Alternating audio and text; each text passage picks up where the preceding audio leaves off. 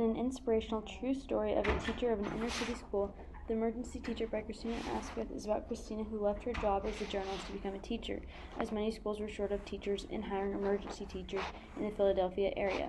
Asquith had always been interested in becoming an educator and wondered why American inner-city schools are failing, as well as can one young motivated person make a difference to these schools. To answer these questions, she became an emergency teacher at Julia de Burgos, located in one of the most troubled areas in Philadelphia.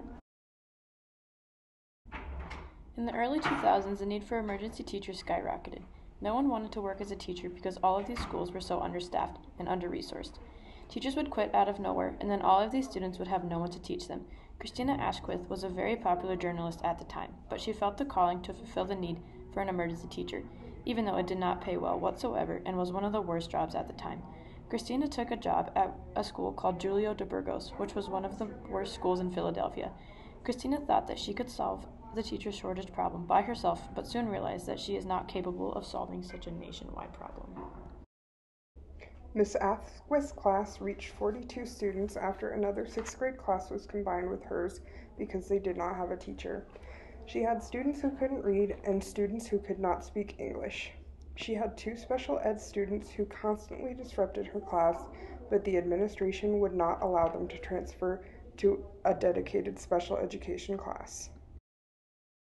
She also never received extra help for these students. Some of her students put effort into their schoolwork, but most struggled to keep up.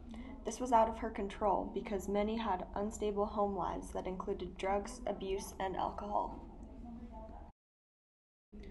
The schooling special education students received at Juliette Du Bois was incredibly lacking. Students had no consistency in the classroom when that was a necessity to succeed.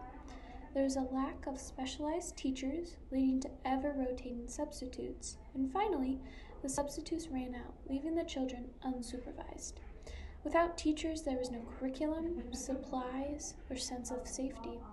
Violence broke out in the isolated attic classroom filled with mold between the students.